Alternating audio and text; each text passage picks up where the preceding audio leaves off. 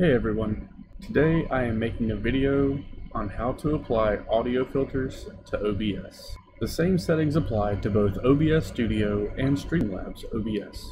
The first thing is to understand the audio mixer. By default, the mixer will display desktop audio and microphone/auxiliary audio. The first thing we'll be doing is looking at the microphone filters. So what we will do is click the cogwheel on the right side of the mixer under Mic Auxiliary Audio.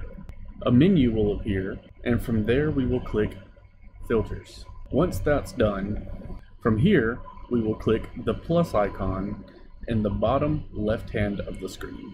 Another menu will appear with a list of all the filters that you can apply, from compressor, expander, gain, invert polarity, limiter, noise gate, noise suppression, and VST2 plugin. So the first filter we will be applying is noise suppression. So you'll click that and it will pop up a text for you to name the filter. Now by default it will say noise suppression. In my case, noise suppression 2, as I already have a noise suppression filter. So we're going to click OK, and from here we'll see this slider. In OBS Studio, you'll see a decibel here, whereas in Streamlabs OBS, it will just say -30. -30 is a default, and depending on how loud your background audio is depending on how high or how low you want your suppression level to be, all the way from 0 decibels to -60 decibels. In my case, I'm sitting beside a window unit, so I have a lot of background audio. So for me personally, I will take the noise suppression all the way down to -60 decibels to eliminate as much background noise as humanly possible. Most cases, the -30 setting will be sufficient. If you add in an audio filter that you wish to remove, simply select the audio filter, go down beside the plus symbol, and click the negative symbol. The next mic filter that we will talk about is gain. Once more, we're going to click the plus icon, and we're going to select gain. If you speak at a low volume and you're trying to make yourself louder, you're going to want to increase the gain. This will increase the volume. If you talk loudly, increasing or decreasing the gain can also result in higher pitchier sounds or lower muffled sounds. Lastly, we're going to talk about the VST plugins. VST plugins are downloaded from third-party sources online. The one that I'm using is Marvel GEQ. So in order to add a VST, you're going to click the plus icon, click VST2 plugin, and a drop down will appear here. In my case, Marvel GEQ is the only plugin that I have. So you would select this and open plugin interface. So here I will open the plugin interface for Marvel GEQ. This allows me to fine tune bass, mids, and treble. Marvel GEQ comes with a list of presets from brighter and bassy, presence, side bass removal, mids boost, lo-fi, and ultra bass boost. My recommendation is that you play with these until you find the one that suits your voice the best. So now that we've got that taken care of, we're going to close that and we're going to move on to desktop audio. Desktop audio is accessed through the cogwheel here. We click filters and it looks identical. We can click the plus icon down here, and once more we will see that the same filters appear for desktop that appear for your microphone. I'm going to be adding a compressor. Compressors are used to automatically compress in audio. In my case, whenever I'm streaming on Twitch, I have a tendency to play music. So that is why I have added a compressor. I'm going to open Spotify and play music in the background, both without and then with my compressor. So first, I'm going to play a clip of music without the compressor enabled. This is what it sounds like whenever I'm speaking when music or in-game audio is playing in the background without the compressor. Now we're going to re-enable the compressor, and we're going to play that clip of music again, this time with the compressor. So you'll notice as soon as I start speaking, the volume indicator on the desktop audio immediately dropped from approximately -10 to -15 decibels, all the way down to -35 decibels. This makes it easier for whoever's listening to me to be able to hear me.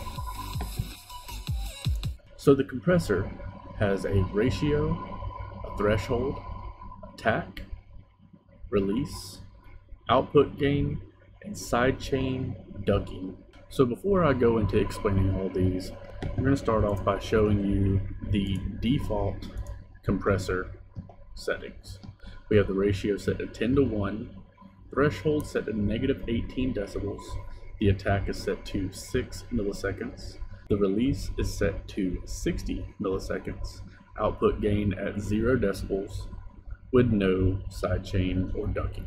I have modified my compressor to reflect that 15 to 1 for the ratio, -40 for the decibels, 1 millisecond for the attack, 1000 milliseconds for the release, and I am sidechain ducking my microphone. So the first thing we need to understand is that ratio is how much compression occurs. So in an example, a ratio of 3 to 1 reduces the level of sound by 3 bars from whatever you are compressing.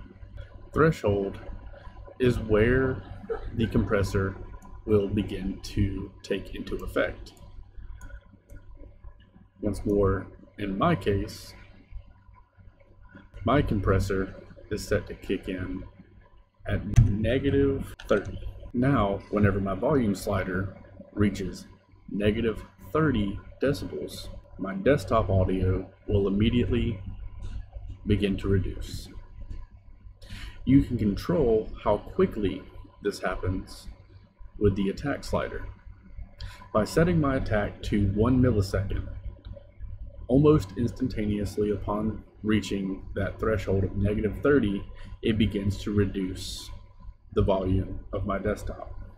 If I were to raise this all the way up to 500 milliseconds, it would take that long before the compressor kicked in and began reducing audio from my desktop. The release is the exact opposite of the attack. It determines how long in milliseconds it's going to take for the audio to begin to come back from the compressed source. In my case, I have mine maxed out at 1000 milliseconds. This affords me the opportunity to take a moment and breathe without having to worry about my audio bouncing right back in. Next, we have output gain. It's not recommended that this is increased or decreased. 0 decibels is the preferred setting. Last off, we have sidechain ducking. In this case, we're focusing on ducking my microphone.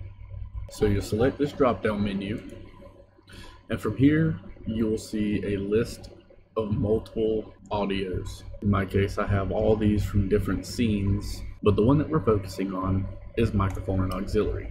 By clicking this, the compressor understands that it will only lower the desktop audio based off of volume levels from my microphone.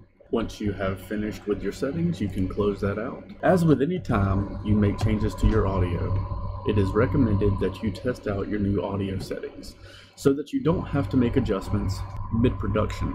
This will allow you to know what your audio is going to sound like when you're streaming, talking through a video, and as always, just a good safe practice. I really hope this video helped you understand how to make audio adjustments to your OBS Studio or Streamlabs OBS.